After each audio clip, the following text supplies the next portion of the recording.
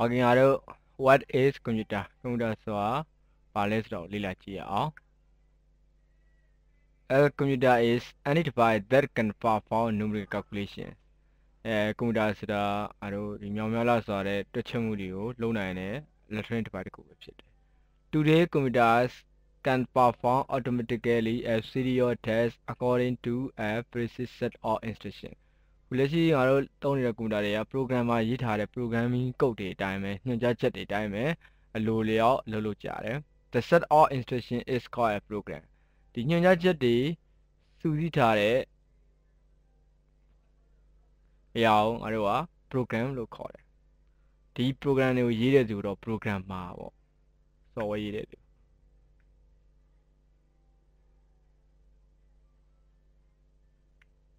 အဲ့တော့ဒီကွန်ပျူတာကိုပထမဆုံးကွန်ပျူတာရဲ့အခြေခံပါလေတရုတ်ပေသီးတွေပဲအဲ့ဒီကနေတွက်ချက်မှုတွေလုပ်တယ်အဲ့ကနေမှတဖြည်းဖြည်းချင်းနည်းပညာတွေဒီပေါ်မှာအခြေခံပြီးတော့တိုးတက်လာပြီးမှအခုလိုမျိုးငါတို့နောက်ဆုံးသုံးတဲ့ဒီ laptop တွေ tablet တွေ iPad တွေအထိဖြစ်လာတယ်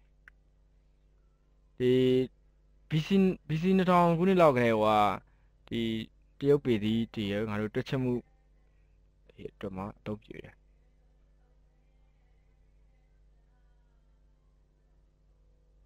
1640ခုနှစ်မှာတော့ Blaise Pascal ကနေပြီးတော့ဒီ mechanical ဆိုင်ရာတွက်ချက်မှုတွေလုပ်နိုင်တဲ့ set ကိုသူကဖန်တီးတည်ဆောက်ခဲ့တယ်1890မှာဆိုတော့အဲဒီကတ်တွေမှာအပေါင်လေးတွေဖောက်ပြီးတော့ data တွေဟို store လုပ်တဲ့ record လုပ်တဲ့ပုံစံကို Herman Hollerith ကနေပြီးတော့ design ထွင်ခဲ့တယ်1946မှာဆိုတော့ဒီ vacuum tube ဆိုတဲ့ပြင်ကြောင်းတွေ18000လောက်ပါတဲ့ဒီ Anis ကွန်ပျူတာကြီးကိုဒေါ်လာ5သိန်းကျော်ကုန်ကျခံပြီးတော့တိဆောက်ခဲ့1958မှာတော့ဒီ IBM 7090ဆိုတဲ့ device ကိုကွန်ပျူတာ device ကိုစတင်မိတ်ဆက်ခဲ့တယ်1964မှာတော့IBM 360ဆိုတဲ့ဒီ circuit အသေးပါတဲ့ပထမဆုံးကွန်ပျူတာကိုထုတ်လုပ်နေတာကိုကြေညာခဲ့တယ်1981ရောက်တော့ဒီ 4-bit နဲ့အလုပ်လုပ်တဲ့ processor တွေအဲ့ processor မှာဆိုရင် transistor 2000ကျော်ပါတယ်ဒီစတင်ထုတ်လုပ်တဲ့ speed ကတော့ 1 MHz ရှိတယ် CPU စတင်ထုတ်လုပ်နိုင်ခဲ့တယ်1982မှာတော့ဒီ 4-bit က 8-bit တိုးတက်လာက processor ထုတ်တယ်အသစ် model ကို 8008 ဆိုပြီးပေးခဲ့တယ်1989မှာကျတော့ Intel ကနေစပြီးတော့ 60-bit processor ကိုမိတ်ဆက်ခဲ့တယ်သူရဲ့ model 8086ပေါ့နောက်တဲ့ model ကတော့8087 1980မှာတော့ IBM ဒီ personal computer PC တွေကိုစတင်ထုတ်လုပ်ခဲ့တယ်အဲဒီမှာဆိုရင်8088 processor တွေသုံးပြီးတော့သူ့ရဲ့အမြန်နှုန်းက 4.7 MHz ရှိပြီးတော့သူ့ရဲ့လိုအပ်တဲ့ memory ပမာဏ64 KB ဖြစ်ခဲ့တယ်1987မှာတော့ Intel ကနေ80286ဒီ 60-bit သုံးတဲ့ processor တွေကို transistor 5000ကျော်ထည့်ပြီးတော့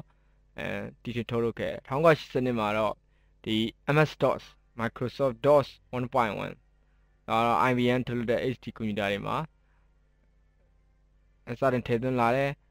သူ့အတွက်လိုအပ်တဲ့ hard disk က10 MB ပမာဏရှိတဲ့ hard disk drive တွေလိုအပ်ခဲ့တယ်1985မှာဆိုတော့ဒီပထမဆုံး Intel 80386ကိုအခြေခံတဲ့ကွန်ပျူတာတွေကိုစတင်မိတ်ဆက်ခဲ့တယ်သူ့ကိုတော့ငါတို့က 32-bit သုံးလာတယ်1989မှာတော့ Intel ရဲ့ 8046 processor တွေမိတ်ဆက်ခဲ့တယ်1992မှာတော့ Intel i586 processor မိတ်ဆက်ခဲ့ပြီးတော့သူကဒီ 486 processor တွေတဲ့သူက2ဆခွဲလောက်ပေါ့သူကအဟောင်းမှကောင်းခဲ့တယ်1993မှာတော့ဒီ MS-DOS version 6.0 ထိရောက်လာခဲ့တယ်1995မှာ Windows 95သူက Windows 32-bit ကို Microsoft နေပြီးတော့စတင်ထုတ်လုပ်ခဲ့တယ်1998မှာကျတော့ Windows 98ကိုထုတ်ခဲ့တယ်အဲ့မှာဆိုရင် processor တွေက 600 MHz တွေကWindows 98က P3 P2 နဲ့ခစ်ပြိုင်လို့ပြောလို့ရတယ်အဲလိုနာနေမှာပဲငါတို့က Universal Serial ဘက် USB ဆိုတာကိုမိတ်ဆက်ခဲ့တယ်1990ဟိုမှာတော့တဲ့ Windows 2000နဲ့ Windows ME တွေကိုထုတ်လုပ်ခဲ့တယ်အဲ့ဒီမှာ Pentium 3 processor တွေကိုအသုံးပြုပြီးတော့သူ့ရဲ့ speed က450နဲ့ 800 MHz ကြားမှာရှိခဲ့တယ်တက္ကရာ2000မှာတော့ Pentium 4 processor P4 processor တွေပေါ်လာပြီးတော့ 1.5 GHz တို့ 1.4 GHz ဆိုပြီးတော့ GHz အဆင့်ကိုရောက်လာတယ်2001မှာ Microsoft HP ကိုစတင်မိတ်ဆက်ခဲ့ပြီးတော့သူက Pocket PC ကိုလည်း Microsoft ပဲစတင်မိတ်ဆက်ခဲ့တယ်2002မှာကျတော့ Pentium 4 P4 ပေါ့80ဆို Hyper-threading technology ပေါ့CPU ကတခုဒါပေမဲ့ dual channel 2မျိုးလို့တာခွဲပြီးတာအဲက 3.06 GHz ထိထွက်လာခဲ့တယ်2003မှာ Pentium 4E Extreme Edition 3.2 GHz ကိုထုတ်လုပ်ခဲ့တယ်2005မှာ Pentium D processor with 2 processor code is instituted ဒါပေမဲ့ dual core လို့ပြောလို့ရတယ် Pentium D တွေကိုစတင်ထုတ်လုပ်ခဲ့တယ်2006မှာ Core 2G ကို brand ကိုကြီးညာခဲ့တယ်2009မှာ Windows Vista ပေါ်လာခဲ့တယ်ဒါလေးကတော့ဒါသူ့ရဲ့ခုနှစ်လိုက် Windows OS version တွေကိုဇာတ်လေးနဲ့ပြတာပါ Windows XP က2002လောက်မှာပေါ်လာတယ်Windows ကပထမဆုံး DOS operating system DOS နဲ့စထွက်လာပြီးတော့ Windows 95ရောက်မှသာလင်ဒီ Windows 95ရောက်မှသာလင်ဒီ graphical user interface GUI ဆိုတဲ့ရုပ်တွေအတန်တွေအယောင်တွေနဲ့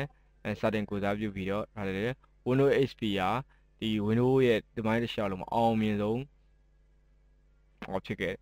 Windows ME မှာ Microsoft ကနည်းနည်းဝေဖန်ခံရခဲ့တယ်နောက် Windows Vista မှာလည်း memory ရမ်းသုံးနဲ့4တယ်ဆိုပြီးဝေဖန်ခံရခဲ့တယ်ခုနောက်ဆုံး Windows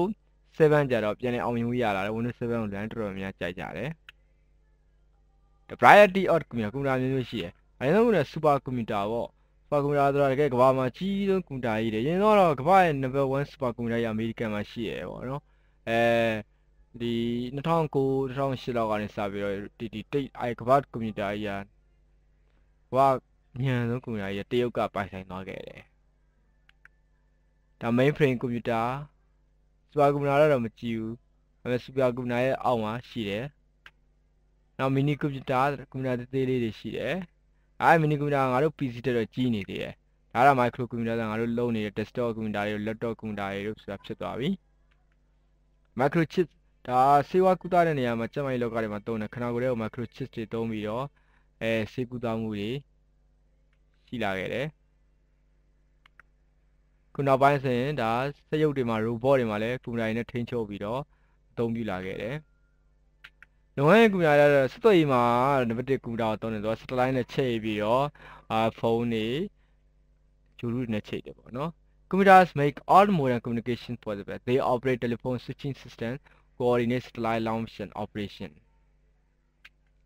Science and research. သိပ္ပံနဲ့သုတေသနလုပ်ငန်းတွေမှာတော့ကွန်ပျူတာမှာပါမဖြစ်ပစ္စည်းတစ်ခုပဲ Scientists and researchers use computers in many ways to collect, store, manipulate, and analyze data and run simulation. သိပ္ပံချက်လက်တွေကိုစုစည်းဖို့သိမ်းဆည်းဖို့တွက်ချက်ဖို့ဒါတွေကိုပြန်လဲဆန်းစစ်ဖို့ analyze လုပ်ဖို့ကွန်ပျူတာကိုအလင်းသင်တွေသုံးကြတယ် Industry စီးပွားရေးလုပ်ငန်းတွေမှာတော့ computers had opened a new era in manufacturing and consumer product development. Computer assisted manufacturing (CAN) programs help people plan complex production schedules, keep track of inventories and accounts, run automated assembly lines, and control robots. ဒါပဲခဏခဏလောက်ရမယ့်လုပ်ငန်းတွေမှာတော့ကွန်ပျူတာနည်းနည်းထိန်းချုပ်ထားတဲ့ robots တွေကိုအသုံးပြုတယ်အခုဆိုတာ robotic assembly line မှာကားတက်စတဲ့နေရာမှာ robot တွေကိုအသုံးပြုနေတာကိုခုလိုတွေ့နိုင်တယ် government အစိုးရလုပ်ငန်းတွေမှာလည်းကွန်ပျူတာကိုသုံးရတာပေါ့နော် government agencies are the largest users of mainframe and supercomputers. They used for combining data of people. Supercomputers are useful for weather forecasting. ဒီနိုင်တော့ဆိုအနေနဲ့ဒီကွန်ပျူတာတွေကိုအသုံးပြုပြီးတော့လူတွေရဲ့ပြည်သူတွေရဲ့ data တွေအားလုံးစုစည်းထားတယ်နောက်ပြီးတော့ရာသီဥတု command တွက်ချက်တဲ့နေရာမှာလည်းဒီ mainframe ကွန်ပျူတာ super ကွန်ပျူတာတွေကအရန်သုံးဝင်တယ်ပညာရေးလုပ်ငန်းတွေမှာလည်းကွန်ပျူတာကိုသုံးပြကြပါတယ် Computer Assisted Instruction CAI use computerized lessons that range from standard grades and private sessions to complete interactive tutorials ဒါကုနာကိုအသုံးပြုပြီးတော့ဒီတင်ကြားရေးပုံစံတွေလည်းရှိခဲ့တယ်ဥပမာဒါအခုလက်ရှိပုံဆိုရင်ဒါကွန်ပျူတာနဲ့လေ့ကျင့်ပေးတယ် Boeing 747 လေယာဉ်ပျံသန်းမှုကိုကွန်ပျူတာနဲ့အရင်လေ့ကျင့်ခိုင်းတာဖြစ်တယ် Art and Entertainment the constantly improving graphics and sound capability of PC had made them popular tools for artists and musicians အဲဒီနုပညာပိုင်းနဲ့ဖျော်ဖြေပိုင်းတွေမှာလည်းကွန်ပျူတာကိုအသုံးပြုလာတယ်ကွန်ပျူတာနဲ့ graphics ကြွတဲ့ရုပ်တွေကိုဖန်တီးတယ်စိတ်ဝင်စားဖွယ်ကောင်းတဲ့အတန်းတွေကိုဖန်တီးပြီးတော့ကမ္ဘာအောင်မြင်ဆုံး game တွေကိုထုတ်လုပ်နိုင်ကြတယ်ဥပမာဒါ Warcraft ဆိုရင်လူငယ်တော်တော်များနှစ်သက်ကြတဲ့ game တစ်ခုဖြစ်တယ်အဲ့ဒါကွန်ပျူတာတွေကတော့ as we all know computer becomes part of our everyday life အဲ့လိုရဲ့နေ့စဉ်ဘဝတွေမှာကွန်ပျူတာမရှိမဖြစ်ပစ္စည်းတစ်ခုဖြစ်လာတယ် more and more convenient effective and reliable ကွန်ပျူတာတွေကပို့ပြီးတော့ငါတို့လုပ်ငန်းတွေလင်းမြန်မြန်ဆောင်လုပ်ကိုင်ပေးတယ်ထိထိရောက်လည်းအကျိုးပြုတယ်အယုံကြည်စရာလည်းကောင်းတယ် at the same time we have to pay with computer crime privacy virus one and spam အဲ့တော့ကောင်းတာတွေပဲဖြစ်လာတယ်မကောင်းတာတွေလည်းသူနဲ့တူဆွေးကြပါလာဒါပေမဲ့ကွန်ပျူတာရဲ့ရာဇဝတ်မှုတွေပေါ့ဥပမာတို့ virus ကိုက်ခံရတာတို့ spam တွေကိုက်ခံရတာတို့ငါတို့ရဲ့ data တွေချစ်လက်တွေခိုးခံရတာဒါလေးတွေတော့ဒီကွန်ပျူတာဒုက္ခလေးတွေတော့ကွန်ပျူတာနဲ့တူရှိတယ် at the war is flash leading to begin a small village နောက်ဆုံးတော့ကဘာကြီးကရွာကြီးဖြစ်တယ် global village ရွာကြီးဖြစ်သွားတယ်ဆိုတာဒီကတော့ဆက်သွယ်ရေးတွေကောင်းလာလို့ပေါ့ဥပမာတို့ချန်ပီယံလိဂ် final တွေဆိုရင်ခုချက်ချင်းကန်နေတာငါတို့ဒီခုချက်ချင်းကြည့်ရတယ်အဲ့ဒါ slide ရဲ့ကြိုကြည့်တယ်ငါတို့ကဘာမှလည်းအနည်းဆုံး slide ဟာ20လုံးတော့ YouTube ကိုလေပတ်နေတာဖြစ်တဲ့အတွက်အားလုံးကဘာမှဒီနောက်မှာဘာဖြစ်နေလဲဆိုတော့တခါလေ live ဖြစ်နေတယ်ကြည့်ရတယ်ဥပမာတို့ဂျပန်ဆူနာမီဆိုရင်တခါလေ live ကြည့်ရတယ်အဲ့လိုနေစဉ်တဲ့ကဘာကြီးက global village ဖြစ်လာတနည်းအားဖြင့်ကဘာပြားသွားတယ် the wall is flat ကဘာပြားပြီကဘာကြီးကပြားသွားပြီတနည်းအားမှာဖြစ်တဲ့ဟာငါတို့အနေနဲ့ငါတို့မှလည်းလုံးဝအကျိုးသက်ရောက်မှုရှိလာတယ် okay